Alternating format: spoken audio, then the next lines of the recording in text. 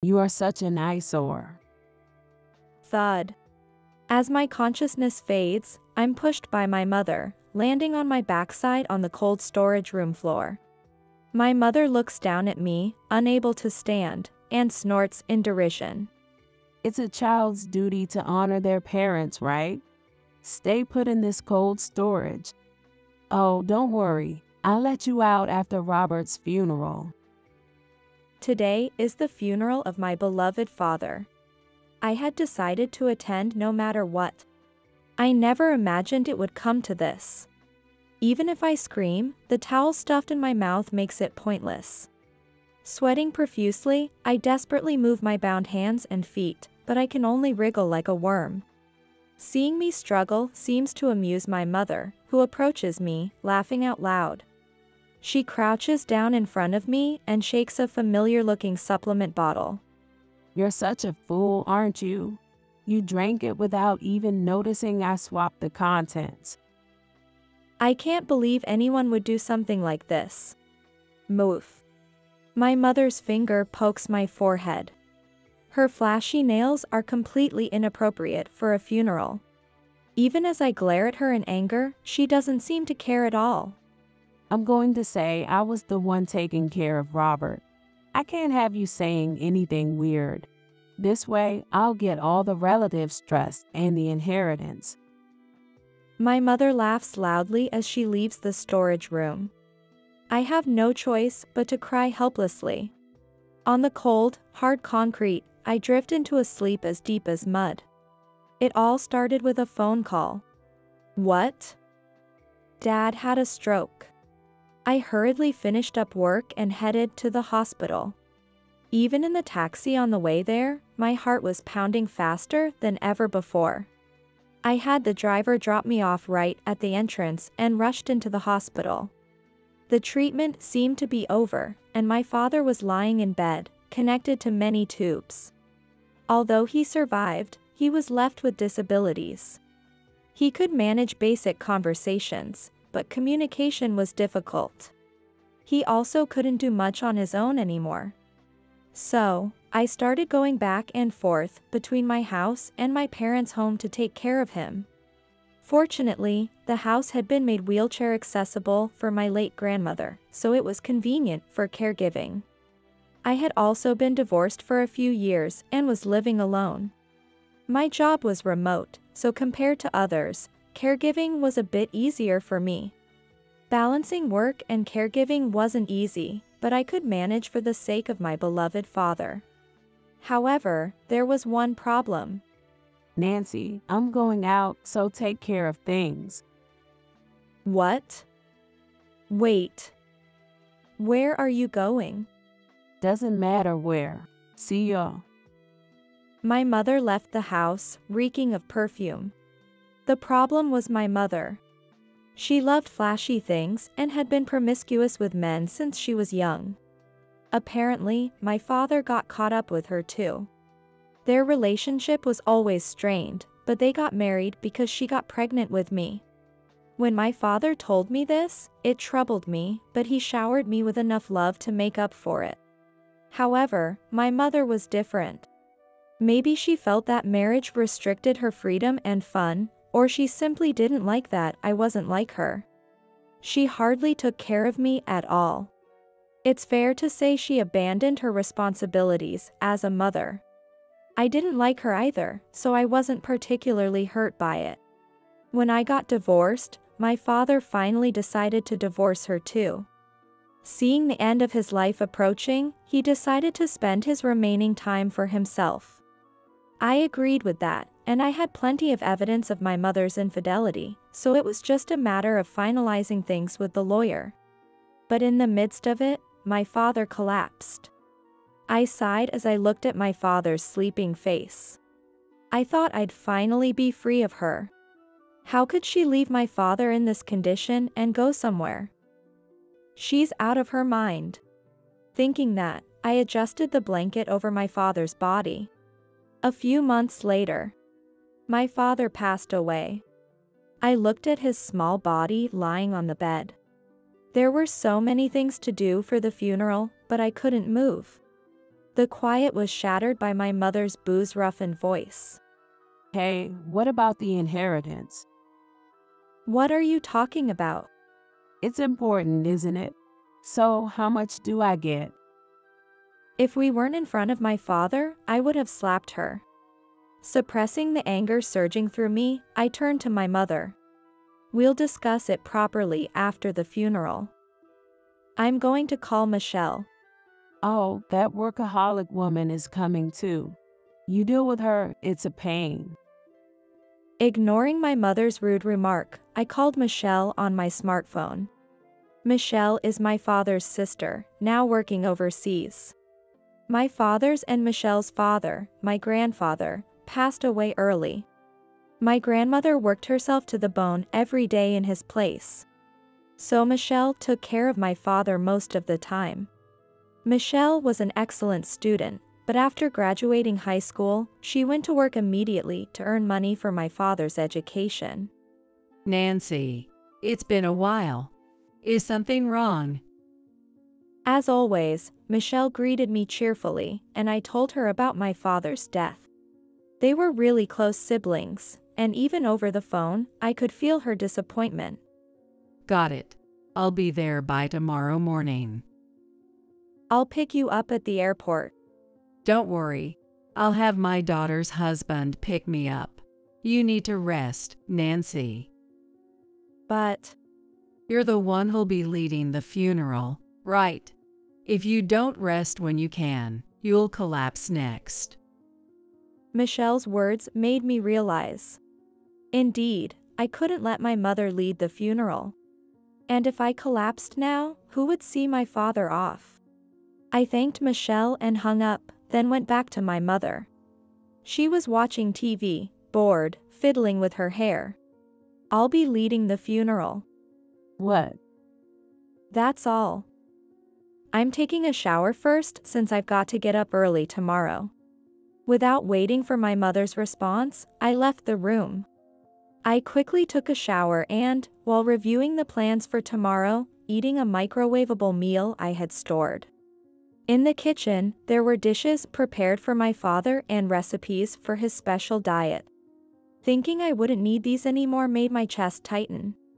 But I reminded myself I didn't have time to be sentimental and hurriedly finished my meal.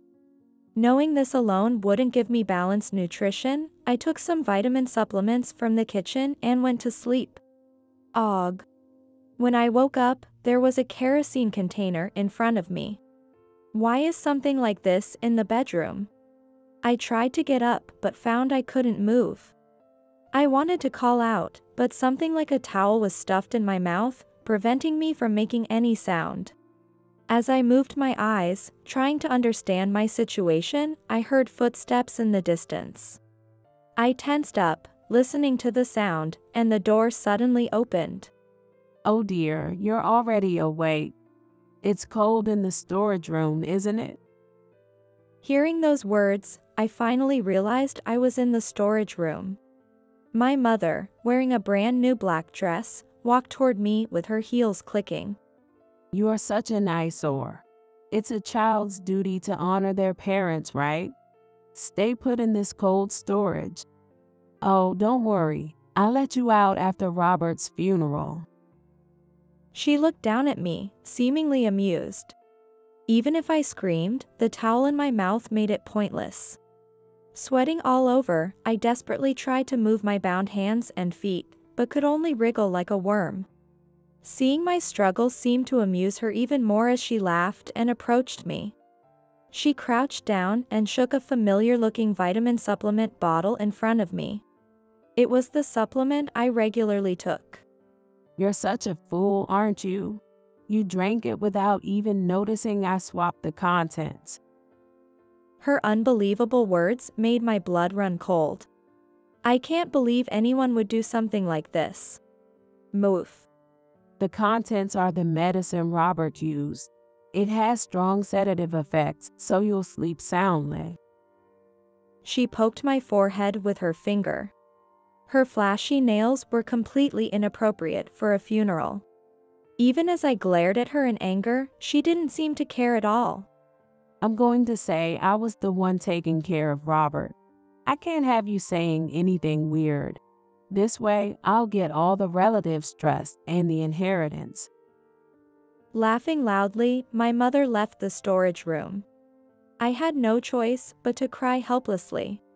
On the cold, hard concrete, I drifted into a sleep as deep as mud. Nancy, Nancy, can you hear me? Someone was shaking my shoulder, and I opened my eyes. There was a man with a relieved expression I didn't recognize. With his large hand, he removed the towel from my mouth. "Who are you?" I'm Michelle's daughter's husband. Nice to meet you. You're safe now. "I'm saved." Tears welled up again at that thought. He silently handed me a handkerchief. Seeing the prayer beads on his hand, I remembered something important. Oh no.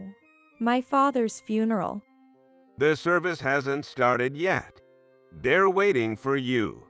Let's go. He helped me into the car, and we headed to the funeral home.